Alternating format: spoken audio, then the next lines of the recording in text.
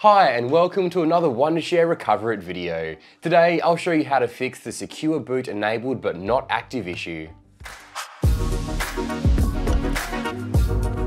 Secure boot is a security feature that checks if the software your computer is starting with is safe. Sometimes it might be turned on but not working correctly, which can cause problems for your computer. So in this video, we'll run you through some simple steps to make sure that secure boot is working correctly to keep your PC safe. If you find this video helpful, please subscribe to this channel with notifications turned on and leave any comments you have down below, as we love hearing from you guys and answering any questions. Now let's get into fixing the secure boot issue. Firstly, your computer's firmware might not be up to date. You see, the firmware is like the brain of your computer that controls everything it does, including secure boot. If it's outdated, it might not work well with newer security features like secure boot, even if it's turned on. Secondly, there might be a mismatch in the settings between your operating system and the firmware. Think of it a bit like trying to fit a square peg into a round hole. If the settings in your computer's operating system don't match what the firmware expects for secure boot, it won't activate properly, even though it's enabled. Understanding these reasons can help us to figure out how to get secure boot working correctly, ensuring your computer is safe and secure.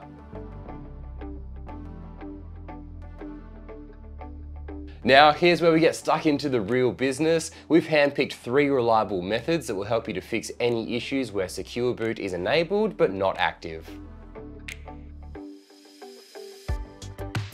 I've found that simply enabling secure boot can help to fix the problem. What it does is ensures that only trusted software with a recognized signature can boot up on your computer. This way, it will prevent any malicious software from starting, enhancing your system's security and integrity during the boot process. Here's how to do this. Firstly, press the restart button on your computer to begin the process. As the computer starts, press the required key to enter the BIOS setup for your particular machine. This is normally F2, F12, delete or escape. Next, look for the secure boot option in the BIOS settings. This is usually under the security or boot tab.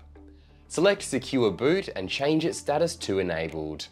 Save your changes by following the prompts, then exit the BIOS. Your computer will now restart with secure boot activated. These steps should help you activate secure boot, enhancing your computer's security. Disabling the Compatibility Support Module helps by making sure your computer fully operates in UEFI mode, which is a requirement for secure boot to function correctly. This transition eliminates legacy BIOS features that might conflict with secure boot, thereby enhancing the security measures that protect your system during the startup process. Firstly, restart your computer. As the computer starts, press the required key to enter the BIOS setup for your particular machine once again. This often is F2, F12, delete or escape. Look for the CSM or legacy mode option within the BIOS UEFI settings. This is often found under the boot, security or advanced tabs. Select the CSM or legacy mode option and choose disabled. This action ensures that your system fully utilizes UEFI mode, which is required for secure boot. Save the changes by following the on-screen prompts, then exit the BIOS UEFI settings and your system will reboot with the changes applied. By following these steps, you should be able to fix the issue and get your computer running smoothly without any hiccups. When you change the platform to UEFI mode, it aligns the system's firmware settings with the prerequisites for secure boot activation. This ensures the system operates under a modern security standard, which allows secure boot to verify and secure the boot process effectively. This will also prevent unauthorized software from loading during startup. Begin by restarting your computer. As soon as the light comes up, once again enter the BIOS menu by pressing the corresponding key, which is usually either F2, delete, F12 or escape. Within the BIOS menu, find the secure boot settings. This might be under security, boot or advanced, depending on your motherboard. Look for an option labeled platform mode or something similar. You'll typically find options to switch between UEFI and legacy or CSM mode. Select UEFI mode to ensure compatibility with secure boot. Make sure that secure boot is set to enabled within the same section, save your BIOS settings and exit.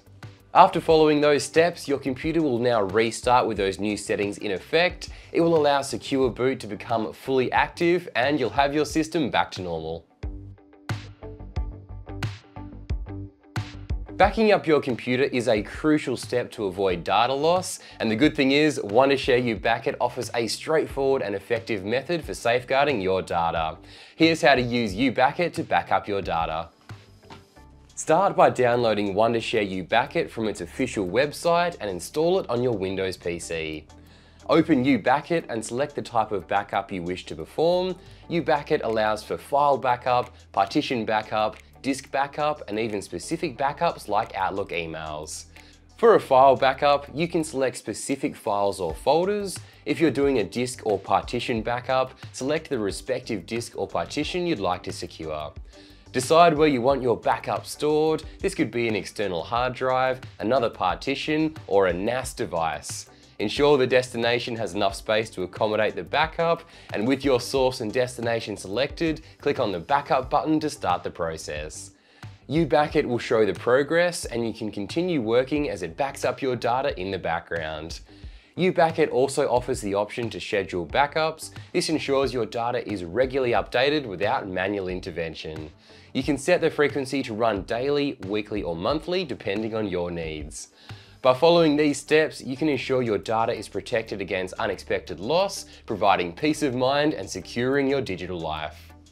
Well, that brings us to the end of today's video. Thanks for watching, and don't forget to leave a comment down below and let me know if you have any other reliable methods for fixing a Secure Boot enabled but not active problem. Don't forget to subscribe to our channel to help us grow, and I'll catch you in the next video.